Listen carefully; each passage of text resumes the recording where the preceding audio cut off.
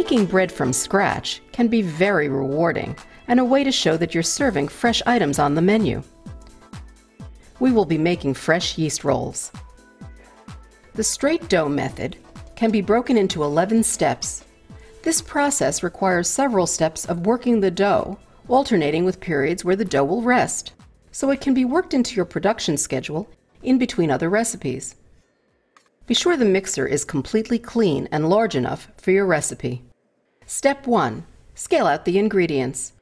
Weigh out the dry ingredients and measure out the liquid ingredients. Step 2. Mixing the ingredients. Start with the yeast and the warm water and let them stand for 4 or 5 minutes.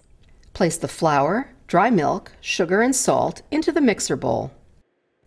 On low speed, blend the ingredients with the dough hook. Add the oil and blend for about 2 minutes. Next, add the water and continue to blend for another minute. Then add the dissolved yeast mixture. Step 3. Knead the dough. Turn the mixer up to medium speed and knead for about 8 minutes, or until the dough is smooth and elastic. The gluten in the bread is developing. Remove the dough from the mixer and shape it into a ball. Step 4. Let the dough ferment. Cover the dough and leave it in a warm area of the kitchen to rise for about 45 to 60 minutes. This stage is known as bulk fermentation, where the flavor of the bread develops. Step 5. Punching down the dough. Pull the dough on all sides, then fold them over the center, pressing down and turning the dough over. This breaks many of the air bubbles.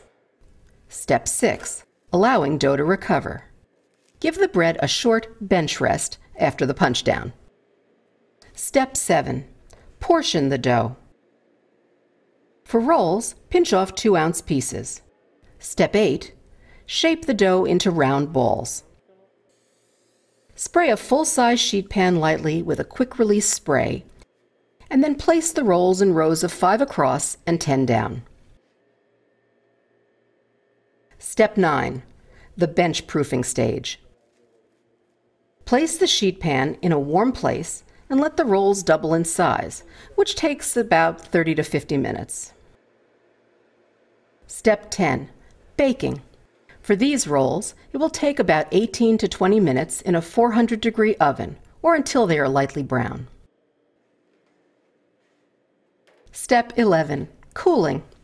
Let the rolls cool at room temperature, preferably on a rack, not on the pan where they would continue to bake from the heat.